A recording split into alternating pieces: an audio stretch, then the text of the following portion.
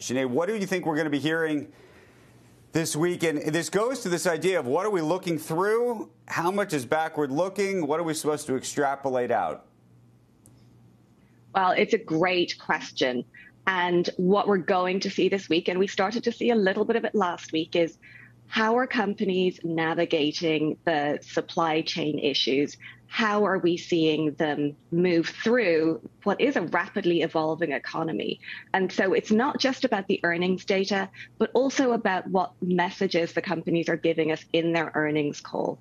And remember, we're also seeing economic data that is becoming quite choppy. Strong GDP numbers, but behind that, a very large inventory build last week. We're starting to see some moderation in CPI, all positive, but people need to be prepared for choppy data. And as the Fed has been telling us, we need to continue to see the situation evolve.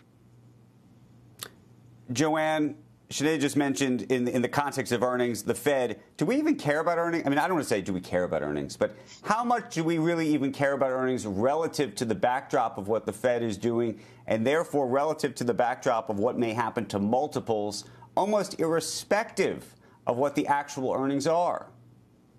Yeah, Andrew, clearly the Fed has dominated the headlines and it's grabbed a lot of attention. And we're seeing the volatility in the market reflective of those macro concerns. But I think what you saw last week, right, out of Microsoft and Apple, goes to show investors how important earnings continue to be. And in fact, in the midst of a period of time where we're going to see rising rates and some persistence in inflation, it's going to take a while for the Fed to get this under control. Earnings are going to be even more important because investors have now seen, right, in order to get exposure to long-term growth names, they're really going to have to pick and choose. The companies that can get by through the supply chain problem like Apple showed it could, right, points to companies that potentially supply to Apple, like Qualcomm, for example. So I think earnings are actually more important in a time when interest rates are rising because it's the earnings growth that can enable the companies to offset the negative impact of higher rates.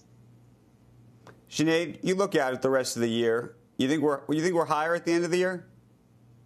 Lower? Is it just a sideways slog? What's going on here?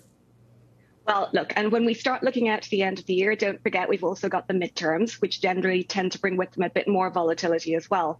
But we think it's a constructive year for stocks. You just have to be prepared for volatility.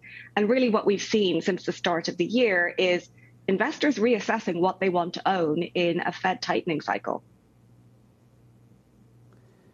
Joanne, if that's first of all, are you in agreement with that?